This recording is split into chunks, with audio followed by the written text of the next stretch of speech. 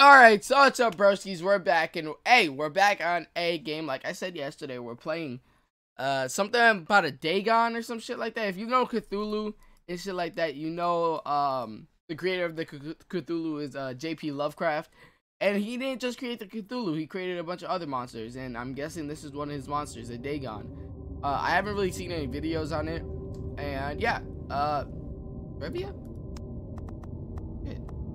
Alright. Off the bat, this shit is clean. Alright, let's go. Let's go. Dagon is a faithful interactive adaptation of HP, not JP. If you're new, like, subscribe, and comment. We're almost at 300, so let's try to reach 300 before the end of the year.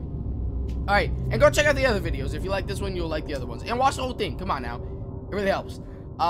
Focus on story and atmosphere. You will not find difficult choices, action sequence, or inventory and management here. And movement is limited to progressing throughout locations along with the plot. I love that. If you check, I'm writing this under an appreciable mental strain, since by tonight I shall be no more. Shall be no more. During the game, you'll encounter interactive elements. Some of them will allow you to continue your journey. Others will reveal interesting facts about the original short story, its historical background, and the author. Some of the trivia is hidden. In order to find these secrets, focus your eyes and look for the elder signs. Alright, you can also access all the found facts later. They will be available in the main menu. Alright, yeah, no problem. What'd he say? Penniless, and at the end of my supply of the drug which alone makes life endurable, I can bear the torture no longer, and shall cast myself from this garret window into the squalid street below. Why the fuck they talk like that? Talking like that is so fucking dope. The squalid. Like that's. Do not think from my slavery to morphine that I am a weakling or a degenerate. Yo, the way that they talk is so cool. I'm a weakling or a degenerate.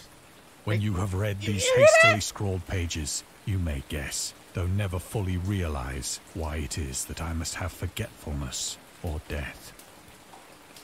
I feel you, HP. Is this supposed to be okay? What's that? What'd I do? It was in one of the most open and least frequented parts of the broad Pacific that the packet of which I was supercargo fell a victim to the German sea raider. That's crazy.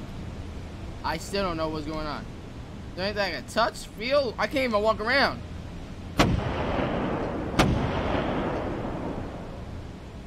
Damn. The Great War was then at its very beginning, and the ocean forces of the Hun had not completely sunk to their later degradation. Hey, yo, beautiful. Beautiful. Whoever made this shit. So that our vessel was made a legitimate prize. Look at that ocean. Whilst we of her crew were Look treated with all the fairness and consideration due us as naval prisoners. Bro, who is speaking like this? Who is that? The Huns were Central Asian nomads who established a dominion in Europe and oh yeah, you can fuck that.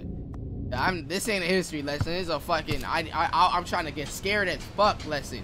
Or look at some cool ass monsters, man. So liberal indeed was the discipline of our captors that 5 days after we were taken, I managed to escape alone in a small boat with water and provisions for a good length of time. Hey, you hear that? Yo, the way he talks is so fucking dope. I'm sorry, but the way he talks is so fucking cool. I love it. I love the way he's talking. The provisions of the death and lasting, and I'm English. When I finally found myself adrift and free, I had but little idea of my surroundings. Ah, shit, nah, I hate this. Wait, hold on, before we agree. I hate this ocean, like this thing is stuck in the ocean. It scares the fuck out of me. Just even, like, sitting here right now is scaring the fuck out of me.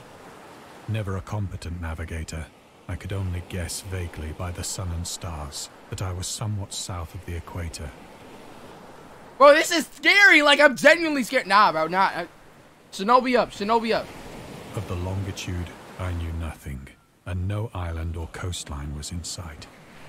Nah, I can't do this because I can't. Because, like, you got to look around you. Imagine some other, like, you know what I mean? Like, come out of nowhere.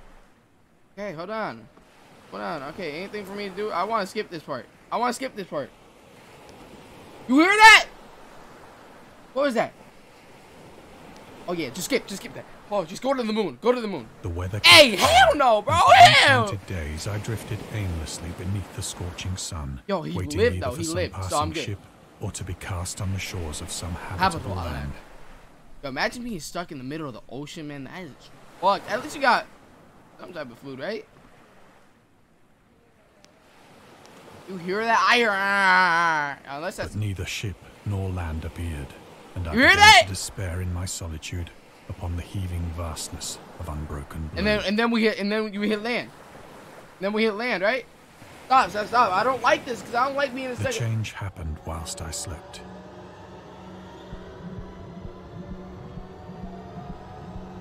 Its details I shall never know. For my slumber, though troubled and dream-infested, was continuous. Yo, I'm actually scared of that. Hold on.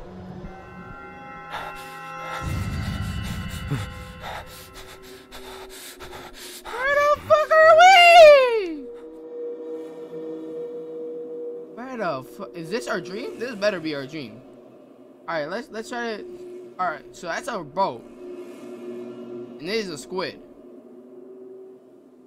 That's all I know. When at last I awoke, it was to discover myself half sucked into a slimy expanse of hellish black mire, which extended about me in monotonous undulations as far as How do you get out of this, though? How do you get out of this? It's like quicksand, right? That's what you're trying to say. My boat lay grounded some distance away.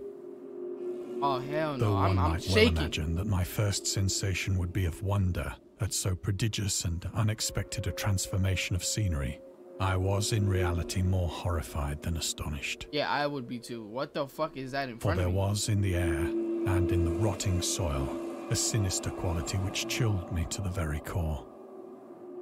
Yeah, Dagon, right? Oh, yo, look at the stars. The region was putrid with the carcasses of decaying fish, All right, and that other ain't fish. less That's more squid. describable things which I saw protruding from the nasty mud of the unending plain. Yeah, but that ain't fish. That's like squid, right? Because squid and fish aren't the same thing, right? Perhaps I should not hope to convey in 'Cause mere I think they're just words sea animals. the unutterable hideousness that can dwell in absolute silence and barren immensity. Because you ain't gonna call a seahorse a fish, right? Or an octopus a fish. There was Right? nothing within hearing, and nothing in sight, save a vast reach of black slime. Oh, Yet the very hell completeness of the no! stillness and the homogeneity of the landscape oppressed me with a nauseating fear. I don't know if you can hear his voice very well. Put up the volume on the TV or something like that for when he talks. But it's like, whoever voiced this guy needs a beautiful voice actor. Beautiful voice actor. Genuinely. First off, are we standing now? The sun was blazing down from a sky which seemed to me almost black in its cloudless cruelty, as though reflecting the inky marsh beneath my feet. That's a big ass octopus though. Look at that. How's it still alive? Okay, so now we can actually touch shit. Pause. Alright, this is the only thing we can touch. Oh, we move it? Oh, damn, it sounds like someone. As I crawled into the stranded boat, I realized that only one theory could explain my position. Born. Through some unprecedented volcanic upheaval, a portion of the ocean floor must have been thrown to the surface, exposing regions for which innumerable millions of years had lain hidden under unfathomable watery depths. So, tell me if I got this right, because you guys might be listening better than I am, or know more about this. Is he trying to say, like the bottom of the ocean just rose up to the top or something like that? Or does he mean, like, hell, I don't know. This dude is... So great was the extent of the new land which had risen beneath me, that I could not detect the faintest noise of the surging ocean, straining my ears as I might. I got you. Nor were there any seafowl to prey upon the dead things. Hey, yo, they're not dead. They're clearly moving. Just eat them. Oh, wait, we could, okay, now we can touch shit. Pause again. Is the only thing we can touch? For several hours I sat thinking or brooding in the boat, which lay upon its side and afforded a slight shade as the sun moved across the heavens. Yo, don't you want to know what the fuck that is? That pulsating thing? As the day progressed, the ground lost some of its stickiness and seemed likely to dry sufficiently for traveling purposes in a short time. Okay. Right. That night I slept but little, and the next day I made for myself a pack What the fuck is containing that? food and water, preparatory to an overland journey in search of the vanished sea and possible rescue. My boy, he say hi. Search and rescue. What is that? First of all, nothing should be glowing in the ocean. Nothing should be glowing in the On ocean. the third morning, I found the soil dry enough to walk upon with ease.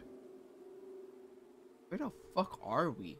The odor of the fish was maddening, but I was too much concerned with graver things to mind so slight an evil, and set out boldly for an unknown goal. Yeah, but don't you want to know where the fuck you are? Like, I straight up would be like, okay, so is this off the coast of, like, South Carolina? Not South Carolina. I'm a fucking idiot. All day I California forged steadily westward. Hey, yo, what the fuck is that? A faraway hummock which rose higher than any other elevation on the rolling desert. Nah. What you, like, okay, I get the fish part, the with the fish, the little fish that we were looking at, and the octopus. But I see this shit, I'm turning the other fucking direction. This is like some Nautica shit. That's a fucking dinosaur. Look, that's one arm, that's another arm, that's probably its fucking ankle. Bro, what the fuck is that? I'm not walking anymore. I'm not walking this way. If I see some shit like that, I better go. Look at this! It's a goddamn hippo. Whale, bro. That's a fucking whale. And what is this supposed to be? Giant ass crabs? Like, well, how do you explain that? Like, how do you explain that in your fucking mind being like, yeah, this is... That night, what I encamped, and on the following day still traveled toward the hummock. Bro, that's... Though that object seemed scarcely nearer that's Cthulhu. than when I had first That's espied a fucking cat kraken. The fucking kraken. Look at how big... There ain't no way you catch me going this fuck... Oh, wait, what is this? Okay, here we go. The Horrors of the Ocean. I'll read this shit because this shit seems cool. The creator of the Cthulhu mythos and the fictional underwater sea of Ryland was convinced that life could not exist at the bottom of the ocean because the water pressure would make it uninhabitable. That's true. That is true.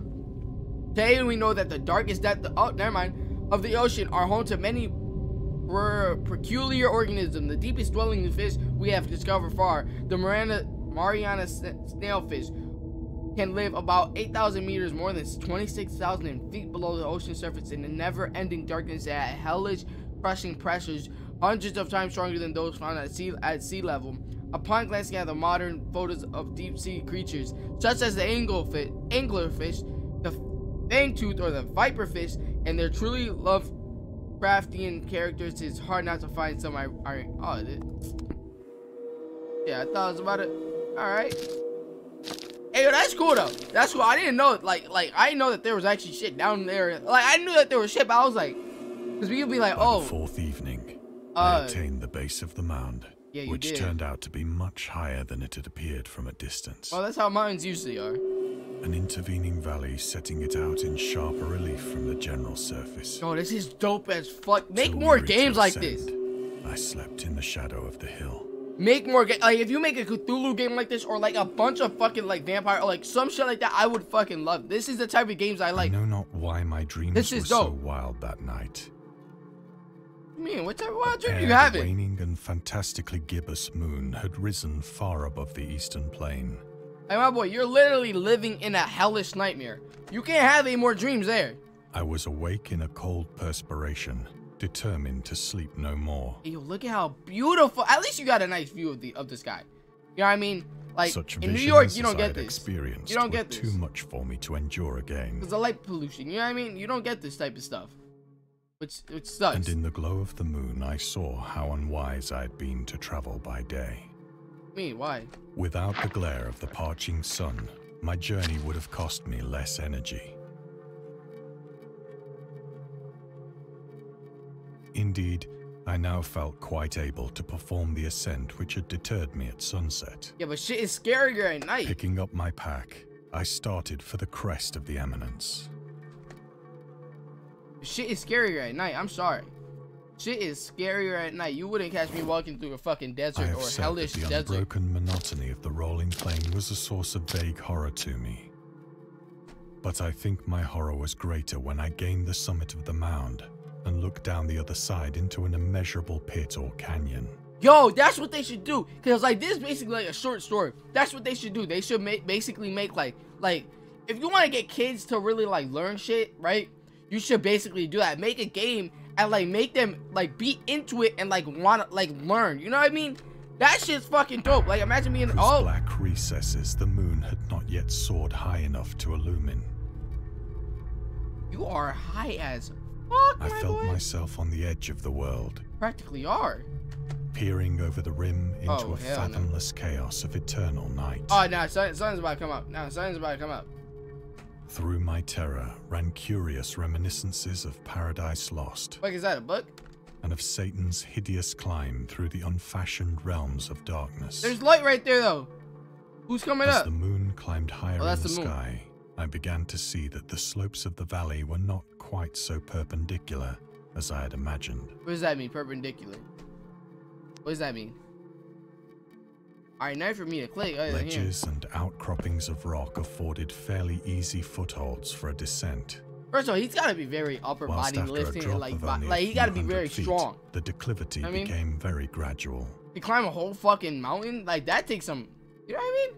That takes some type of upper body strength, lower body strength, a lot of endurance, a lot of strength. Urged on by an impulse which I cannot definitely analyze, I scrambled with difficulty down the rocks and stood on the gentler slope beneath. The music is what gets me, man. The music is what gets me. Gazing into the Stygian deeps, where no light had yet penetrated. There's light right fucking there. Oh, there ain't no light down here. All at once, my attention was captured by a vast and singular object on the opposite slope. That's the shit that was in Arizona. 100 yards ahead of me. That everybody was saying was like a simulation or something, like an alien thing. Gleamed whitely in the newly bestowed rays of the ascending moon. Yeah, I get you.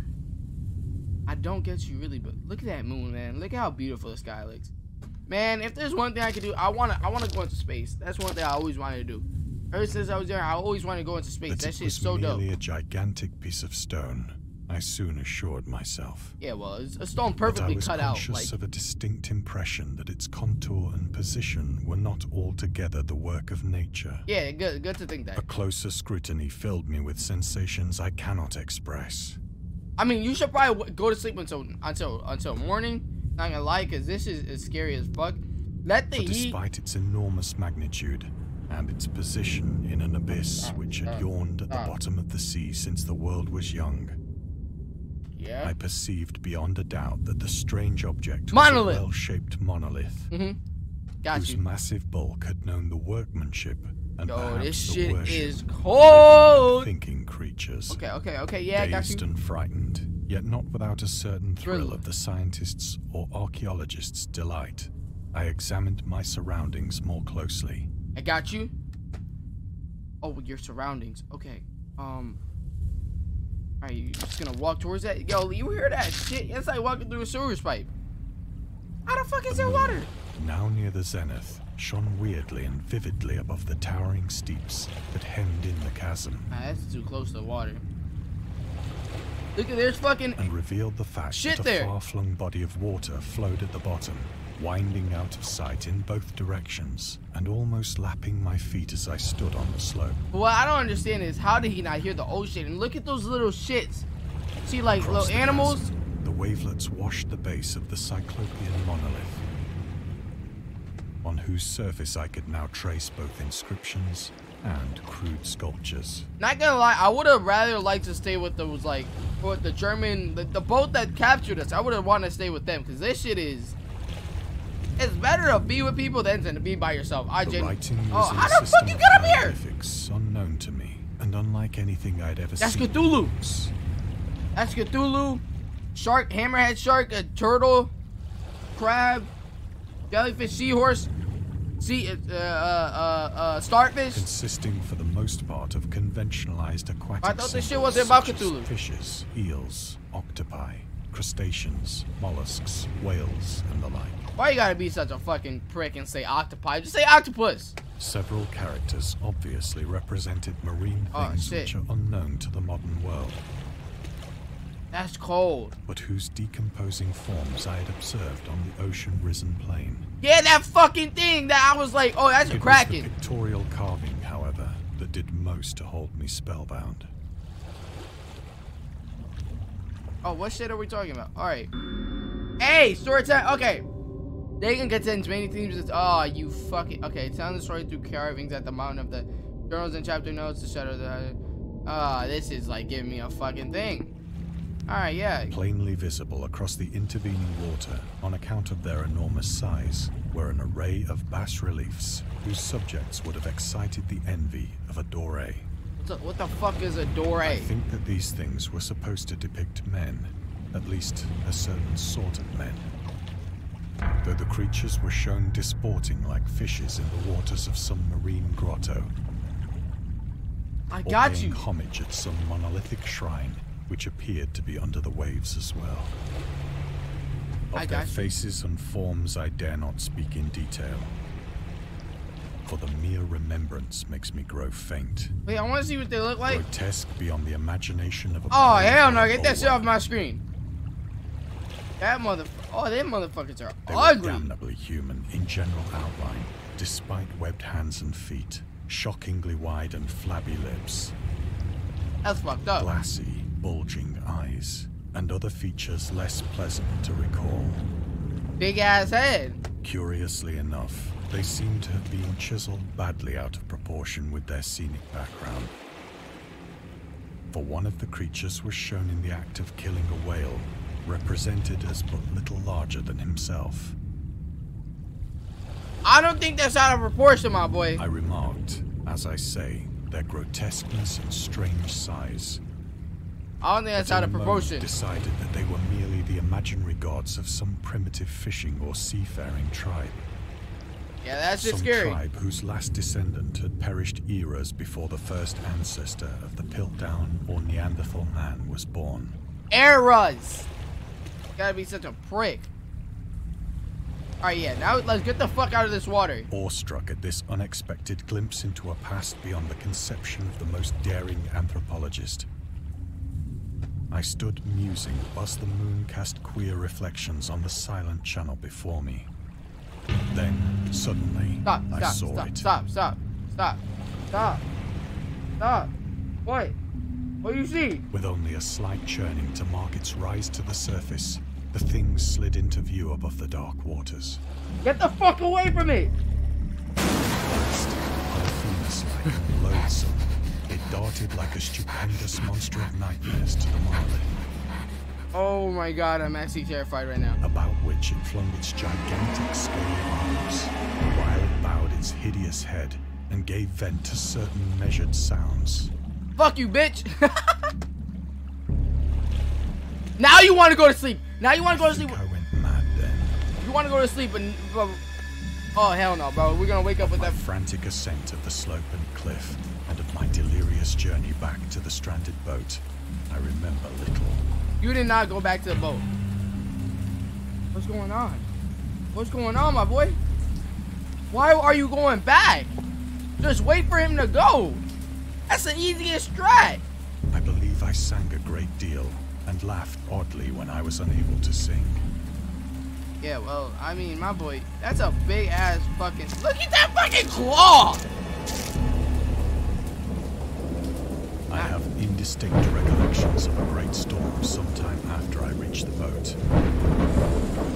At any rate, that's octopus. I heard pearls of thunder and other tones which nature utters only in her wildest moods.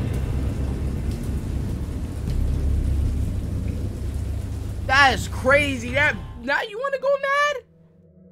After going for 3 days, I would have been like, nah, bro. When I came out of the shadows, I was in a San Francisco hospital. What? Brought thither by the captain of the American ship which had picked up my boat in mid-ocean. In my delirium, I had said much, but found that my words had been given scant attention.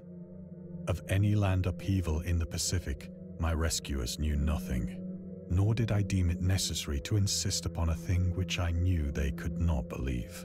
Are you telling me that you were actually fucking going mad and you were fucking crazy as fuck?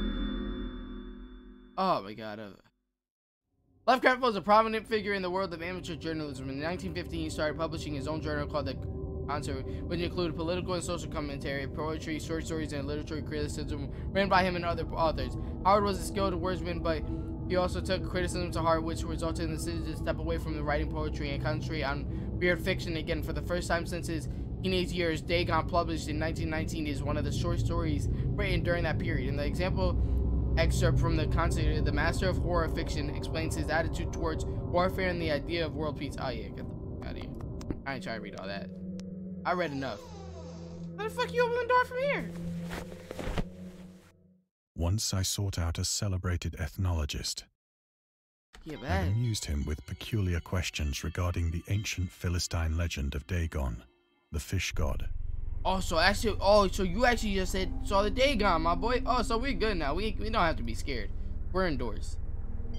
What's that? Dagon was the main deity of the Philistines, worshipped throughout the Middle East as the ancient god of fertility and crops. And Hebrew, okay, yeah. The ruler of was chosen to patriarch of their war conquest. He also appeared as the judge of the dead in the Isaiah poem, and an underworld prison warder in one of the Babylon texts.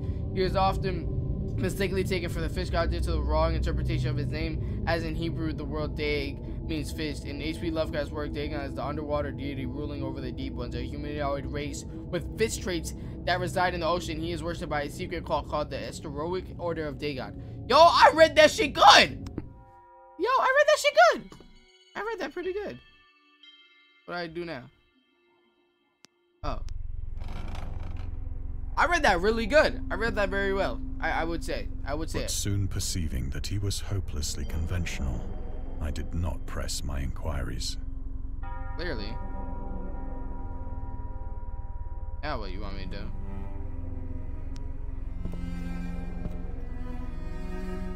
Why are you just walking around your fucking office? Oh shit. That's kind of scary.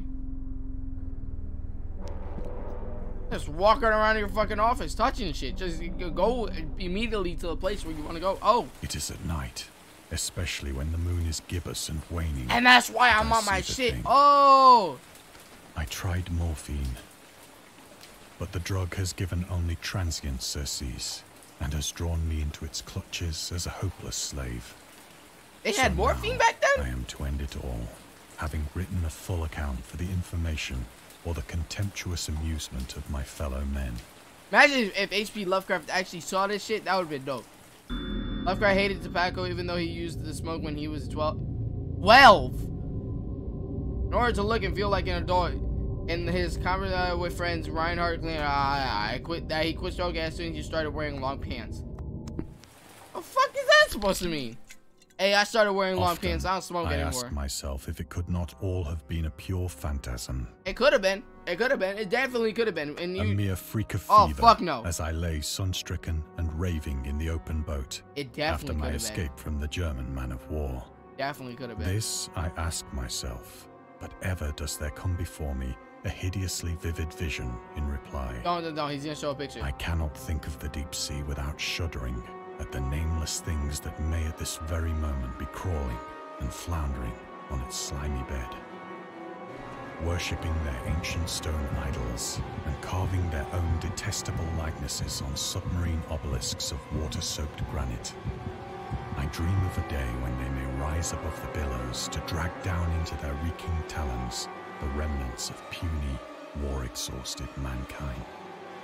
Why would you want to? Why do you dream of that day? A day when the land shall sink and the dark ocean shall ascend amidst universal pandemonium. Look at you. Want this to happen?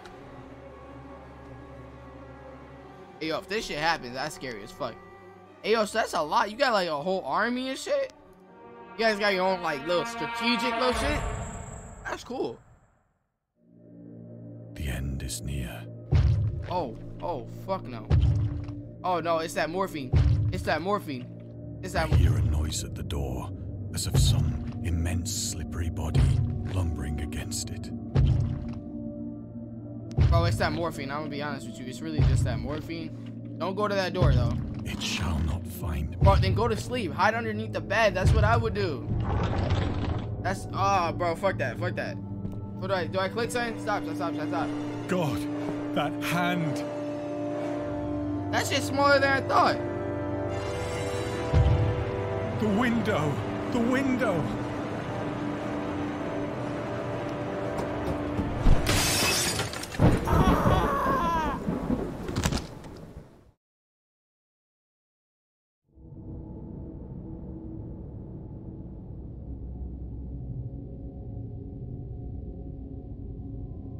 What the fuck? Hey yo, I love these type of games. That shit was dope. If you like the video and you stick all the way through, comment something. It really helps the algorithm, friends. So we're all trying to hit 300. I love you guys. You guys have made it. If I don't post before the end of the year, which I probably will, but if I don't, I want to say thank you.